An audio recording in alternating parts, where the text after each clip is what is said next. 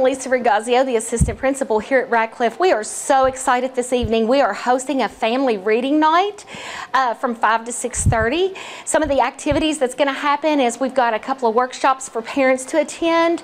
Then we've got some reading activity rooms that the kids can attend. And then our book fair is also going on. So we are so excited for our families and community to come into the building tonight with us at Radcliff Elementary School.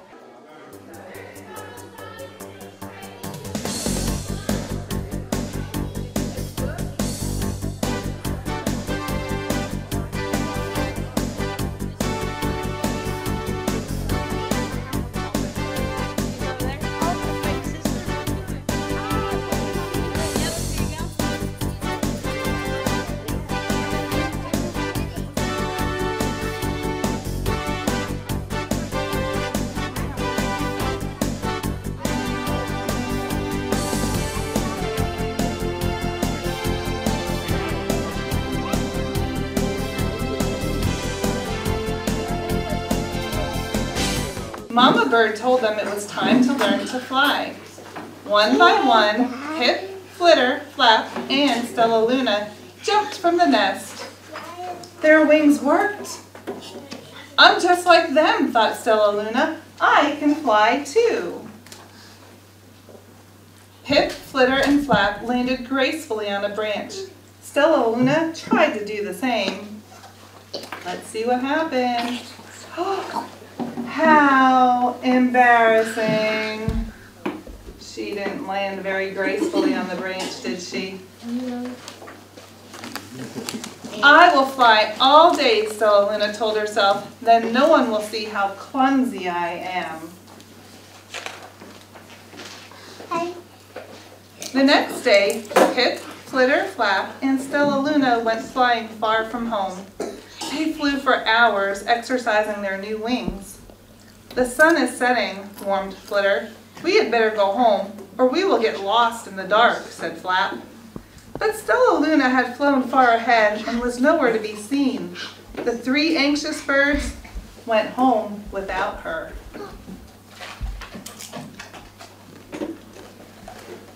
All alone, Stella Luna flew and flew until her wings ached and drooped into a tree.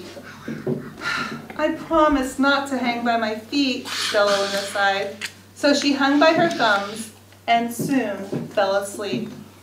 She didn't hear the soft sound of wings coming near. Hey, a loud voice said. Why are you hanging upside down? Stella Luna's eyes opened wide. She saw a most peculiar face. I'm not upside down, you are, said Stella Luna. Ah, but you're a bat. Bats hang by their feet. You are hanging by your thumbs, so that makes you upside down. I'm a bat. I'm hanging by my feet. That makes me right side up, said the creature. Stella Luna was confused. Mama Bird told me I was upside down. She said I was wrong.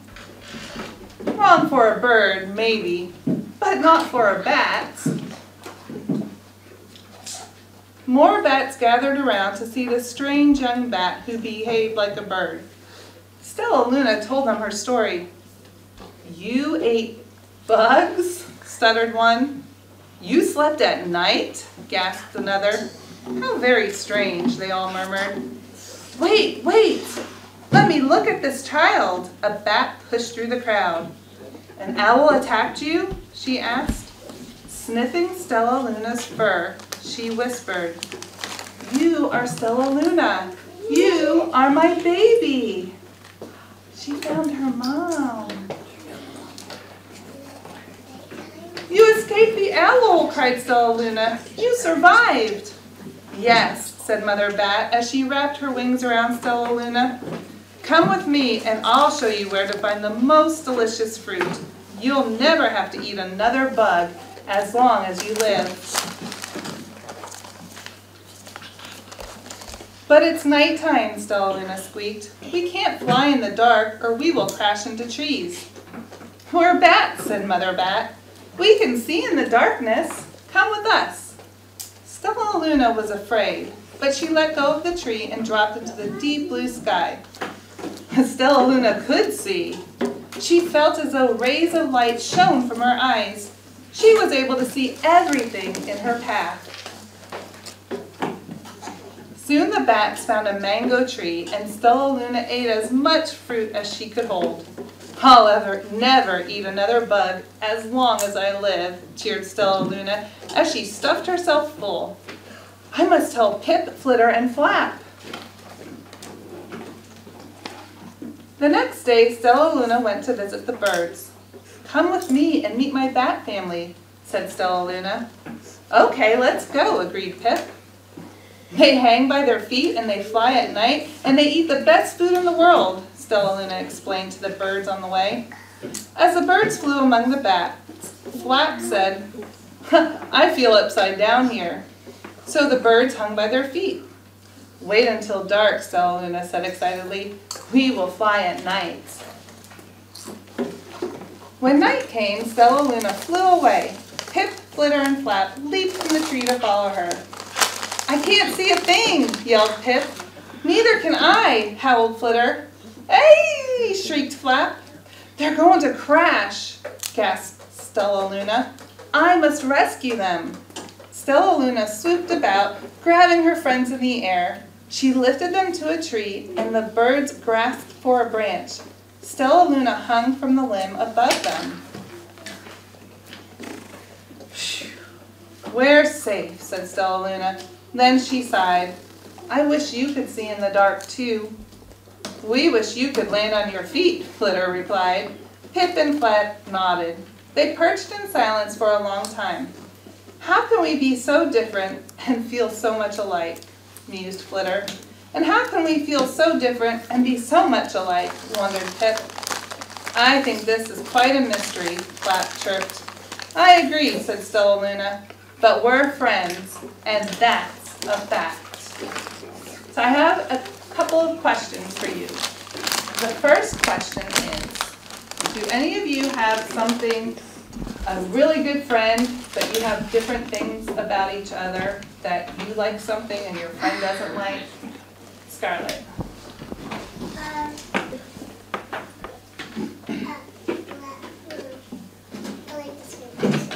What do you like? You like the swings? Do you have a friend who doesn't like the swings? No. Okay. They like the slide a lot. They like the slide a lot. Okay, good. How about you? My friend likes to play mostly on the blacktop. Okay. And I like to play on the other side of the blacktop. Oh, okay. How about you? Well, my friends, they like to come over to my house sometimes. And this is my mom and this is my sister. Oh, very good. Mm-hmm. Good. And my dad's at home about it. And we play together sometimes. But, Good. So I have a question. Do we have to do everything the same way our friends do it? no. Do they have to do everything the same way we do it? No. Can we still be friends? Yes. Yes, because we are all different, but there's a lot of things that we're the same with as well. We do have a craft. So this is a Venn diagram, and so this will be the shape of the bat, and here's the shape of the bird, and you can draw the eyes and the mouth and the teeth on the bat and the little beak on the bird, and maybe put a feather in his hair. And then you can draw some of the things, you can write how they're alike, and your parents can help you. And some of the things, how the bats are different and how the birds are different from one another. Okay, so in the same place would be how they're alike. And then on the bat is how the bat, so what do we know, what does a bat do that a bird doesn't do? Gabby? They don't hang upside down. Good, so a bird hangs upside down, does a bat, a bird doesn't hang upside down, but a bat does. What else was different about the two? And the bird eats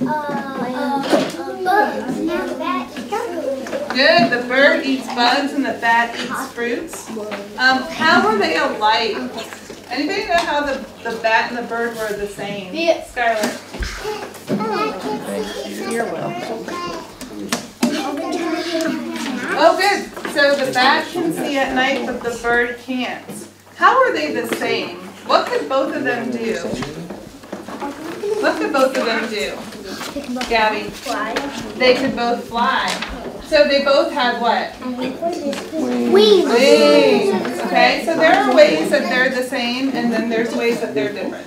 So I'm going to help you. We have, go ahead and start on your craft. The first thing is you'll want to cut out the shapes and then glue it on some construction paper.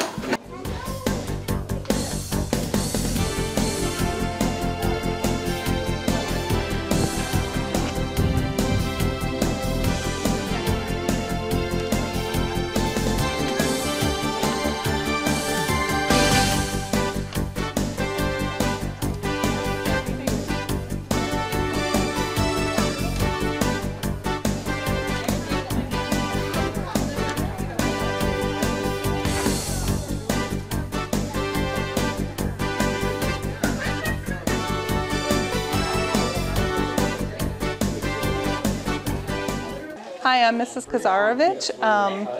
Tonight is our family engagement night for reading. I read to the students the book Stella Luna. It is about a baby bat who gets attacked by an owl and gets away from her mother and has to be raised with baby birds. And it talks about the differences between the birds and the bats and how they were still able to be friends at the end. The students right now are working on a craft that is a Venn diagram to show the differences and the likenesses between birds and bats. Really important to for reading comprehension for the children to come out, and it's very exciting to see the parents getting involved as well. Good project for our community engagements. Name ways to ensure the home environment encourages learning. So, they get to go. Team 2 gets to start. Don't talk anymore. This books in the house. Structure. Having books in the house. Stuff like books. Okay, which one are we starting with? Books. Books in the house.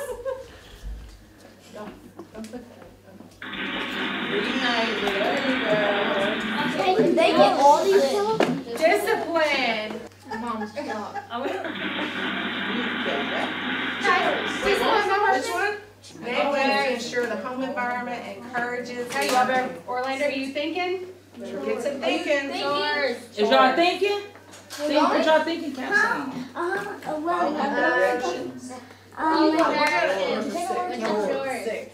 Following directions with the chores. Yep, chores. This one right here. Because we know they are meaningful activities. They keep our house going. Okay, you got 4 more. On time. Look at you and the On time. Are you guys On time to school. I said that one. Yeah, it was a good thing we did. It ain't on us, it's on them. Okay. Alright, start thinking over there, Team 1, because they only have 1 X left. Something like ABC Mom, Mouse. is that one? ABC Mouse. No, that's not my final answer. Something like it. Educational TV show? Mom, can you say it? You can play games. That's ABC Mouse. ABC Mouse. Can you say that? No, Two more. Can you get them? 2 more.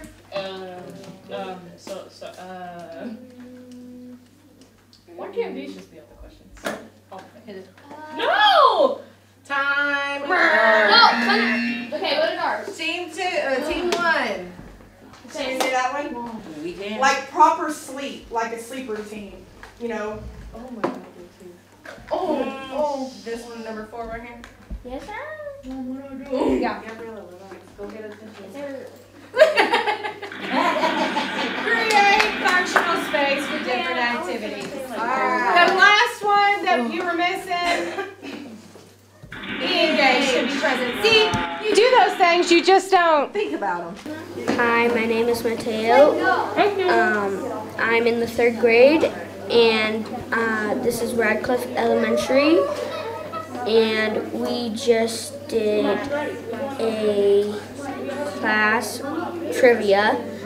At the school art show a few weeks later, Vashti's mini dots made quite a splash.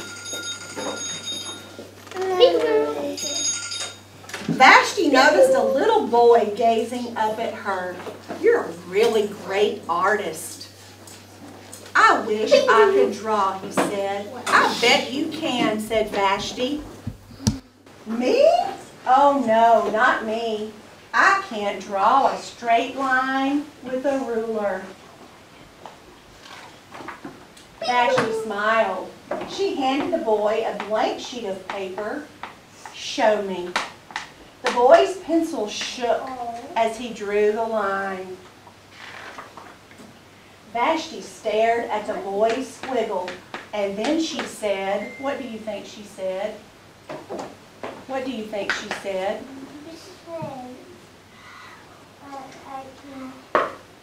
I can't think. That's okay. What do you think she said? Now you sign it. Now you sign it. Let's see. And then she said, "Please sign it." Now tell me how you think that made that boy feel. Happy. Happy. Yeah. It gave him a little bit of confidence. So what is the name of our book? Oh, the dot. The Dot. What did you learn from the dot? What did you learn from the dot? That you always have to sign it. Okay, you always have to sign it. What else did you learn from the dot? To keep trying. To keep trying. Thank you, thank you, thank you. I love that answer. Anybody else have anything to add? What? Be creative. I'm sorry? Be creative. Be creative with what?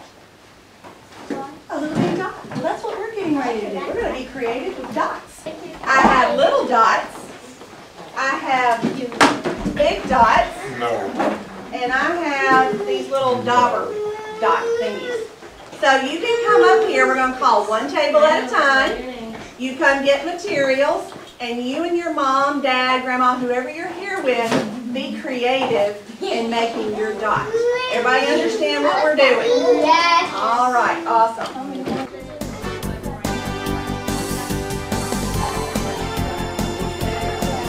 Anything you want. This is the time for you to be creative. Just like that.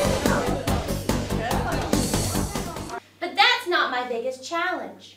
Before today, I just hadn't found a book I wanted to read. I hadn't found the words or the pictures or the pages or the sentences or the subjects that showed me, me.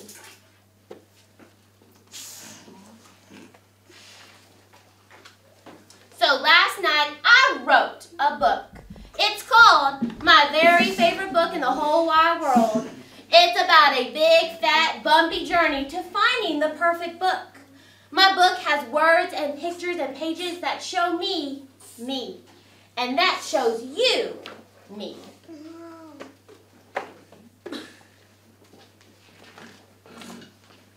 When I started reading my book out loud for everyone to hear, I struggled. But soon my words began to flow. The pictures I drew danced off the pages. Everyone can have a very favorite book in the whole wide world, even if you have to write it yourself. When I was done telling my story, all my classmates clapped and cheered.